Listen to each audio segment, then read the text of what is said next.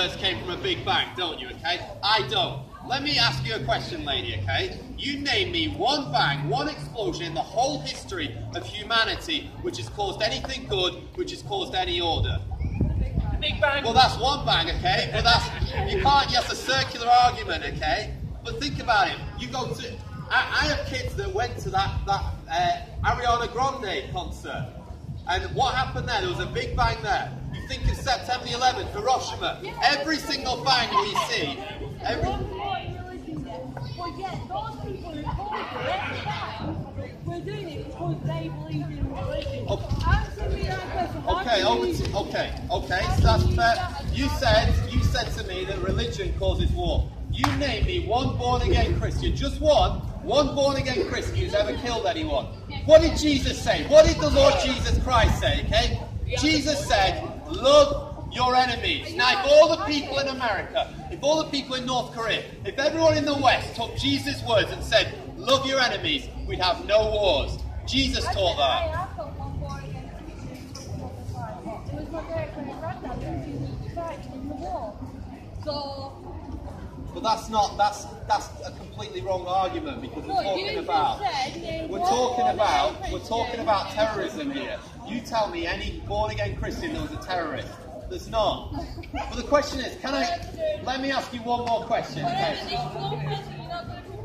Okay, well maybe not. But let me ask you a question. Are you a good person? Okay. Are you prepared to be a good person, Tessa? You're brave. She's brave, this lady. I like, what's your name, sorry? Natasha, I'm Joe. I really appreciate your time. Natasha, may I ask you a question? Have you ever told lies before? Okay, you've told lies. What do you call someone who tells lies? This lady said it's a liar. I'm not talking about white lies, it's a liar, okay, right? Have you ever stolen anything before, Natasha? No, okay, good. Have you ever used God's name as a swear word before? You've never said, oh my God. You've never said Jesus Christ. So you've never done that. Okay, good. Right. This one pins us all against the wall. Okay. Jesus said, you've heard it all. You shall not commit adultery. Don't cheat on your husband and wife. But I tell you, anyone who looks at someone with sexual desire has committed adultery in their heart. Who's not their husband or wife. Have you done that before, Natasha?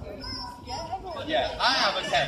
I've done those things, you've done those things. But by your own admission, you've admitted to me, I'm not judging you, you've admitted to me, you're a liar and an adulterer. If God judges you by the 10 Commandments, if God judges you by the 10 Commandments,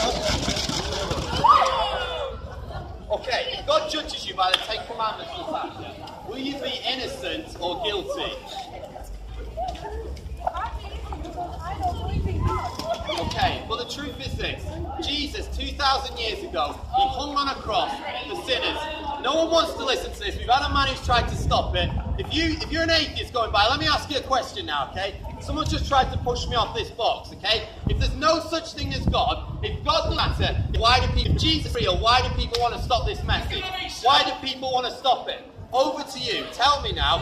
Why do people... I am telling you good news that Jesus died on you because he loves you and he could give you eternal life. And people want to stop that message. I'm not preaching hate, I'm saying he loves you. But people want to stop that message. Over to you, if you want to speak. I should say religion's a lot like a penis. It's good to have one, but when you wave it in people's faces, it's called masculine. Okay, thank you. But what I'm saying to you is, tell me now, if there's anyone who's got more hope, then speak to me. But someone's just tried to push me off the box for preaching the gospel. Jesus said, you'll be hated without a reason. If they hated me, they'll hate you also. And I know there's a lot of people standing here who hate me, who don't like me. But I'm telling you that Jesus loves you, and he died on a cross for you, and he wants you in heaven with you. And if you ignore this great salvation, then what can I say to you? If there's a drowning man who's there and he's saying, I'm quite content, I'm not going to take this life for him. He can't help you, he can't save you. But I'm telling you he loves you. Will you please think about these things? I'm going to finish now with one final challenge, okay? One final challenge to the atheist. What would you think of me if I said to you, Harry Potter is a terrible book? What would you think of me? Bravo! Nice. Okay. What if I said Harry Potter is a terrible book, but I've never read it before? What would you think of me? Let him finish and you'll find out. If you let a word, Good, thank you. Don't say the Bible is a that was load the of word rubbish that without someone reading gave, it first. pushing him I'm off going his to give you a box. portion of the Bible for free. If anyone wants it, you're going to have to be brave now. Take it from my hand and read it. God Let me bless ask you a question. God bless you. Somebody's driving towards the edge of a Oh, I've cliff. heard all the analogies. Trust me, I got told that I was going to be I'm viewed as a person in a burning building because I'm